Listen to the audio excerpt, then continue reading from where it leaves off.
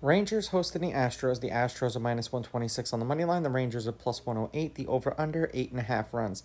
The Astros laying a run and a half on the run line are plus 128, meaning if you bet them that way, they have to win by 2 or more. And the Rangers getting a run and a half on the run line are minus 154, meaning if you bet them that way and they win this game outright, you win. They lose by 1, you win. Weather will not be a factor because of the roof. Brown pitched twice against the Rangers this year. 6 innings, 2 runs, 2 earned. They won 6-3. He struck out 5, 3 innings, 5 runs, 5 earned. They lost 10-2 in Arlington, and he struck out 3. Heaney's pitched twice against the Astros this year. 3 2/3, 2 runs, 2 earned. They lost 9-2. He struck out 1. 3 2/3, 6 runs, 6 earned. They lost 10-5. He struck out 2. Head-to-head, they're 5-5 against each other. The Rangers are on a 2-game winning streak. The road team's on a 2-game winning streak, but the home team is 5-5 in their last 10 games against each other.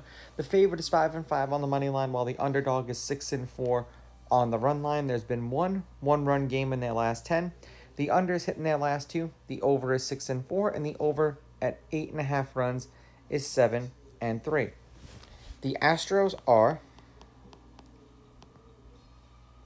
3-1 in Brown's last 4 starts, or 3-2 in his last 5. But in his last 10 starts, he's averaging 6 innings pitched, 6.6 strikeouts, 18.2 outs recorded, 5.6 hits, 1.9 walks, 1.6 runs, 1.5 of which were earned, 0.4 home runs. He gave up 1 in his last start, 97.5 pitches per game, 16.1 pitches per inning. And then when we flip over to the Rangers, in Heaney's appearances, they've lost his last 2 appearances. He's averaging 5 innings pitched, 5.4 strikeouts, 15.9 outs recorded. This is over his last 10 appearances. 4.9 hits, 1.7 walks, 2.6 runs, 2.5 of which were earned, 0.6 home runs, 88.1 pitches per game, 16.9 pitches per inning.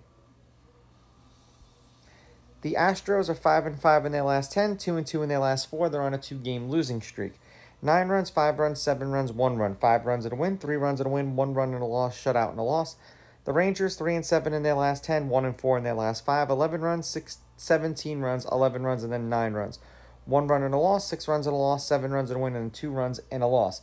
Seemingly, the Rangers are giving up a lot of runs. I'm going to take the Astros with the money line. I'll take the Astros laying the runs. I'm going to go over begrudgingly. I just think that the over is 9-1 in the Rangers' last 10 games for a reason. These are just my picks. If you disagree, please go with your gut, and please bet responsibly.